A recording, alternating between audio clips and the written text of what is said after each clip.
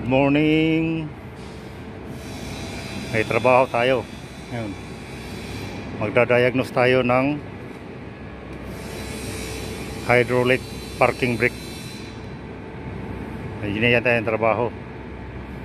Yung parking brake niya ayaw magre-release. Hydraulic system yung parking brake nito. Ito sa sasakyan nito. Titingnan natin kung bakit ayaw gumana yung hydraulic system niya. O baka valve ang problema. Titingnan natin. Ayan.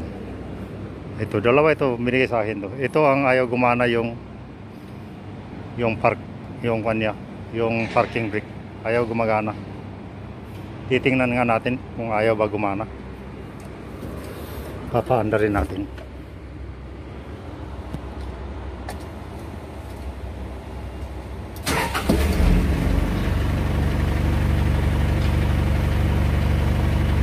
Ito yung parking brake niya. Yan o, nakailaw. Ibig sabihin, nakaparking yan. Iaw natin kung pag inaw natin, kung mamatay yung ilaw, ibig sabihin gumagana yung nagre-release yung handbrake. Pag hindi, iaw natin, release natin yung parking brake. Ayan, ayaw nga o. Nakailaw. Oh, nawala oh. Pag ni-revolution mo, nawala. Ibig sabihin, nagbukas yung valve pag magbigay siya ng pressure. Yung pressure niya, yung hydraulic pressure niya. Pag nagbigay doon sa valve, nagre-release. I-off natin, i-parkingan natin. Ayan, naka-parking. Naka-parking. I-release natin yung parking. Ayan, nakailaw. Ibig sabihin ayaw mag-release. Pag i-revolution mo, nagbibigay siya ng pressure. Nagre-release yung parking. Nagre-release. Kaya i-diagnose natin yan kung anong problema. Patayin natin. Kasi may pressure ito. May sariling pressure ito. Ayan. Yan yung pressure niya.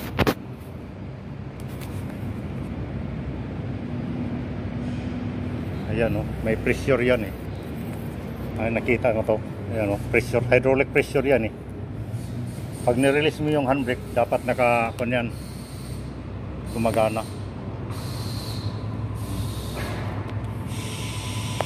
Dapat gumagana. Andarin nga natin. Tapos i-pa natin. Tingnan natin yung pressure. Ayan o. I-release ko yung parking brake.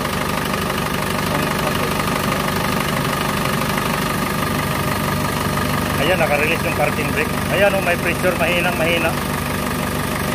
Dapat nasa gitna yan.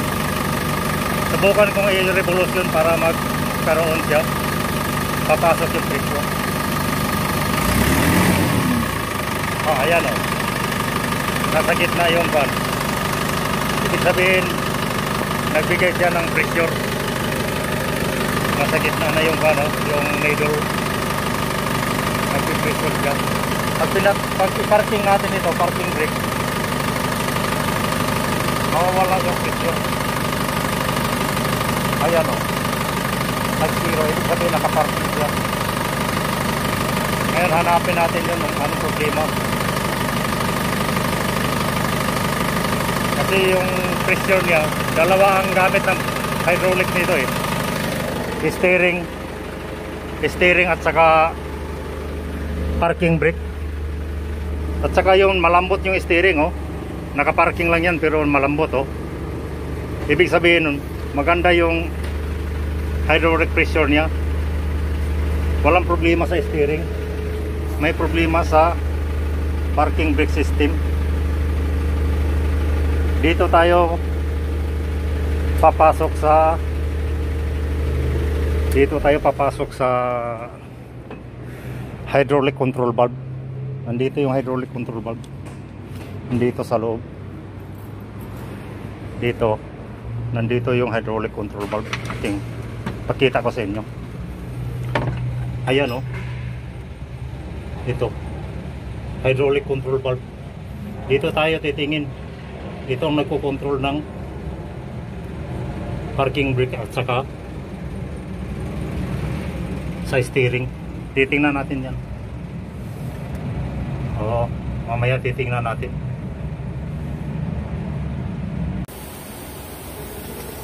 Tingnan natin yung pressure sa hydraulic kung mayroon ba. Ito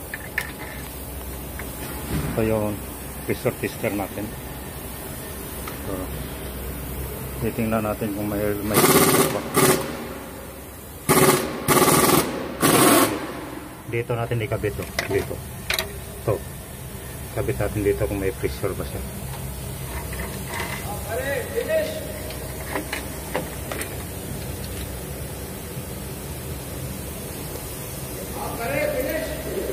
Okay. Yan, nakakabit yung pressure tester. Paanda rin natin, ha.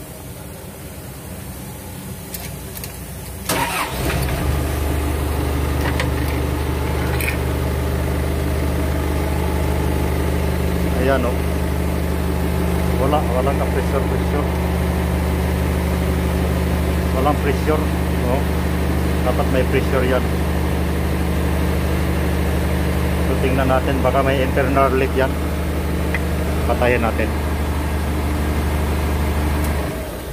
Tanggalin natin to. Ito yung hydraulic valve body. Tanggalin natin to, assembly.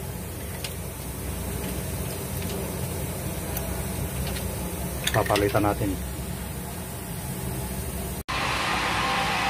Okay guys, yan. Natanggal na natin yung hydraulic control valve. Ayan, oh. Yan yung lumang hydraulic control valve. Tinanggal na natin, no? Now this one. No, this one, okay? Yeah, this one.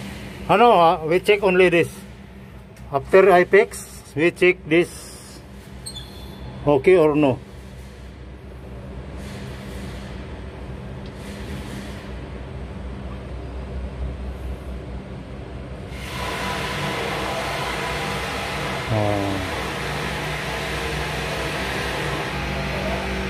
So guys, galing to sa kabilang sasakyan, yung standby namin na sasakyan. Ayos to eh. Titingnan natin kung siya dito. Maganda. Yan, kinabit ko na. Natanggal ko na yung luma, kinabit ko na ito, bago ito. Mamaya titesting natin. Okay? Okay guys, nakabit na natin yung hydraulic control valve. Nakabit na lahat, no? Yung hose nakabit na rin. Ngayon magti-testing tayo. Titingnan natin yung pressure niya kung mayroon na bang pressure yan, no? Yung pressure. Papanda rin natin para makita natin yung pressure. Papanda rin natin. At saka itong light, titingnan natin kung mawawala na ba. Handa rin natin.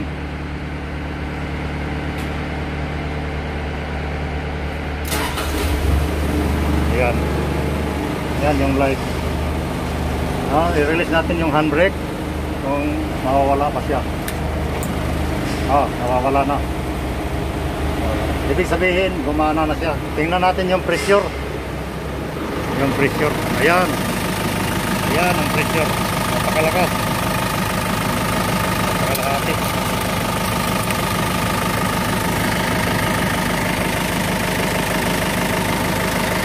Ayan, oh. Tingnan mo, i-off ko yung fan. Zero yung pressure niya pa. Naka-handbrake. Ayan. Release natin yung handbrake. Ayan, lakas yung pressure. Okay guys, ibig sabihin napakaganda ng fan. Yung kinabit natin ito, yung kinabit natin ito, ibig sabihin maganda. Okay, yung kinabit natin ito, Gumana na yung kanya, yan o, yung handbrake. Ito yung switch sa handbrake. Ayan o. Yan. Pag umilaw yan, naka-handbrake. Ngayon, ni-release natin, kailangan mamatay yung ilaw. Yan. Okay guys. Job well done.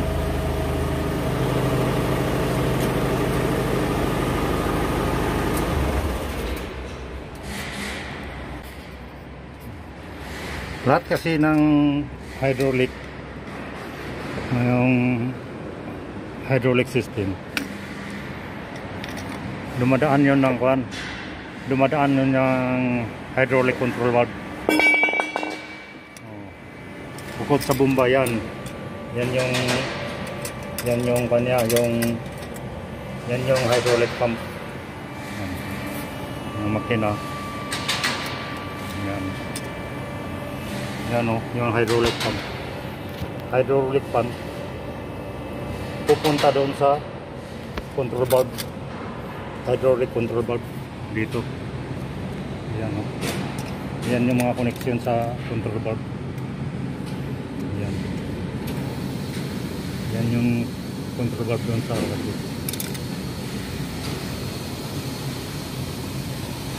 Kaya sa mga hydraulic system, dalawa yung kan mo dito. Pag walang pressure, pwedeng sa pressure pump, pwede din dito sa control valve. Okay, so mas importante talaga pag mayroon kang yan, yung pressure gauge. Yan importante para makita mo kung may pressure siya o wala. Okay guys, sana may natutunan kayo sa demo ko. Please subscribe to my channel, like and share.